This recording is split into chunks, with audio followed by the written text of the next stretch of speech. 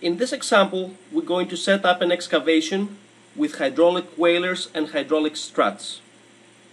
We have already converted this example to metric units, SI, meter, centimeter, and kilonewton. And we have already set up the codes, concrete code, Eurocode 2, and British standards for steel code. We're going to be using MGF whalers and struts. And in order to do that, we're going to use the wizard so we can quickly create a model. We keep metric units. We're going to be running both the limit equilibrium analysis and a nonlinear.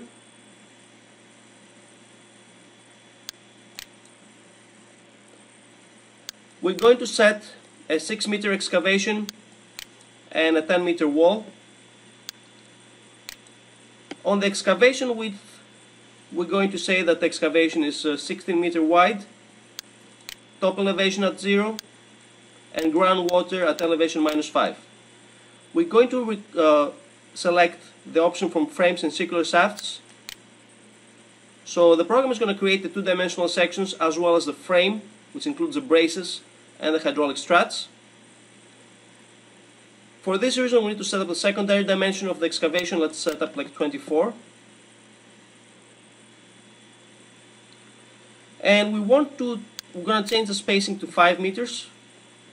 And we're going to make sure that we're going to use hydraulic or mechanical struts and hydraulic whalers. Now, we're going to have to edit the hydraulic strut that is being used. So we can go open from database, MGF, and select one of the hydraulic struts here, replacing the existing section. Here basically we can see the properties of the section.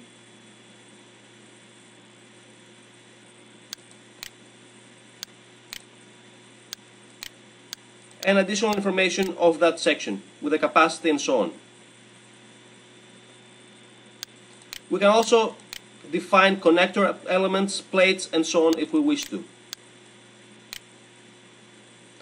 We can edit the hydraulic whalers. Open from database, MGF. We're going to replace the existing section.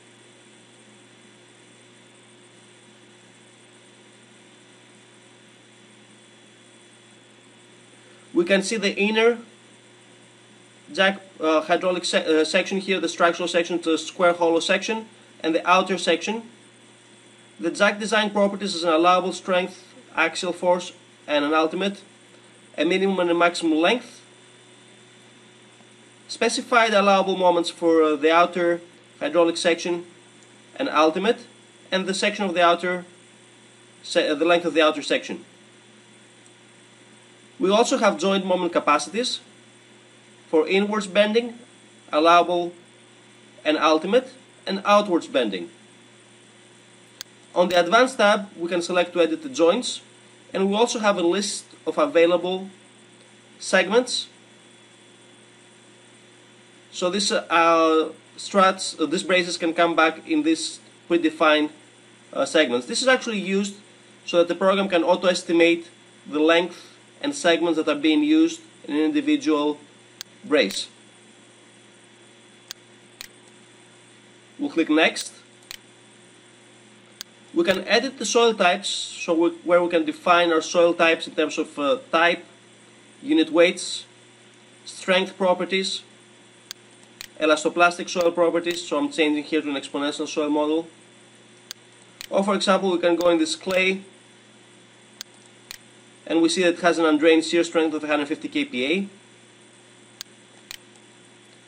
Edit the soil layers in the boring. Trying to replicate some loading conditions. It's crucial that we input an over-consolidation ratio for the nonlinear analysis, as this affects the undrained shear strength as well as the initial K0 for the at rest lateral earth pressures. Click Next on the wall type. We have a sheet pile, we can keep it like that. And we can select automatically to put a bracing level now at elevation at 2 meters depth, or we could say automatic elevations and select how many supports we're going to be placing. Let's do actually only one. We can select the type of searches that we want to put on the wall or behind the wall, and we're going to keep the current structural code settings. So now the program essentially has created a base model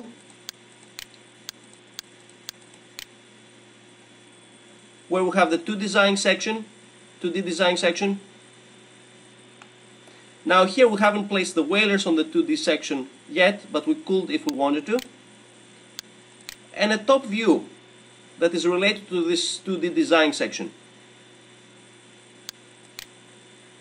If we want to analyze, we can press calculate all, but very importantly we can double click on any item and the respective properties will come up. So we're going to press calculate all on the design section. We're getting less than a centimeter of displacement. We're seeing the structural checks. We see the reactions on the struts and the structural check on the struts. This is the wall moment. This is the design capacity of the wall. If we look at the yellow table, we're using Eurocode 2 or BS with a safety factor of 1.5. The safety factor can be adjusted from the design tab by changing this factor over here. If we go to the project plan, we can see the bending moments on the whalers.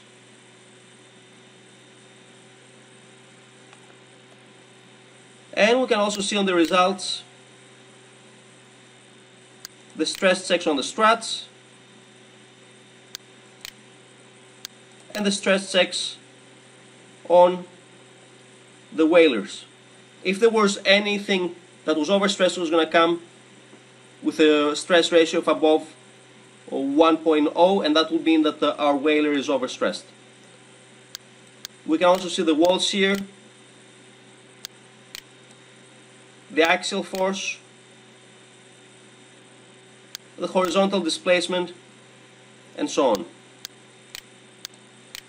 If we reuse the wizard here, we can create the model to come exactly, so it resizes the excavation based on the whaler size, on the sheet pile sizes. So if we did something like that, and we said, for example, 24 meters by in the X direction and 16 on the Y,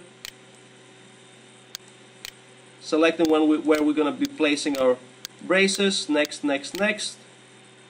So the program is asking us to resize the excavation so that it fits out perfectly.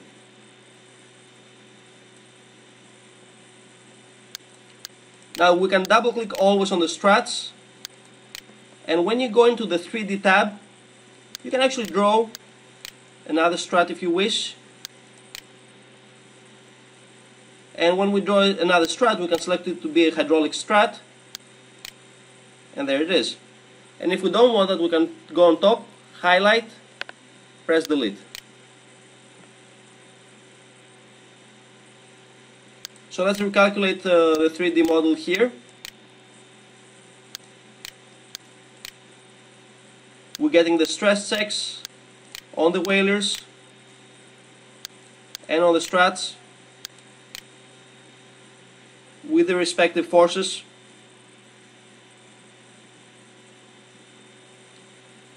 And if we want to report, click into the report options. We can go and export all these results. Quick summary. Let's actually preview. I'm clicking to not use border for sketches. We can preview the results that are coming out from the 2D analysis. So we're getting stress checks for moments, the structural materials that we're using in the program, a summary sketch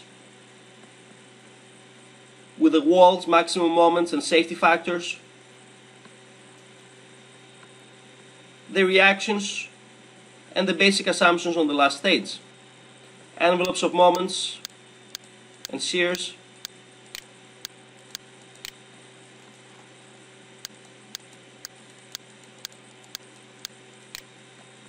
soil properties,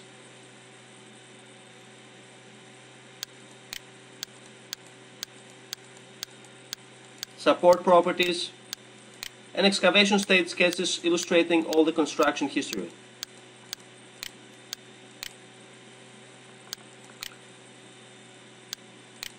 I'm going to select all of these results here and take them out, and we're going to take in the 3D frame results and simply include them here so we can view what's happening with the calculations and for the frame, for the braces and the struts.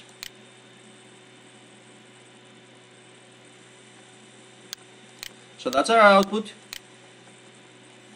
This illustrates the basic summary with all the struts and the section that is being used.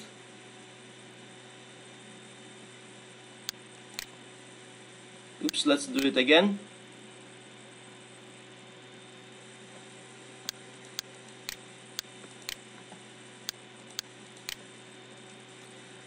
And we have the individual whalers and struts.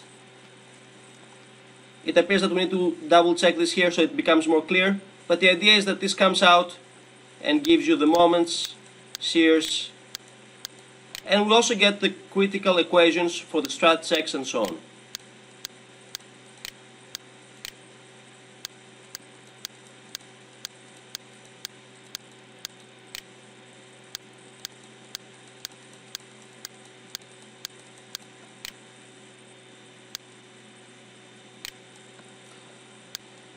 This concludes the basic presentation of how we can incorporate hydraulic MGF, struts and braces.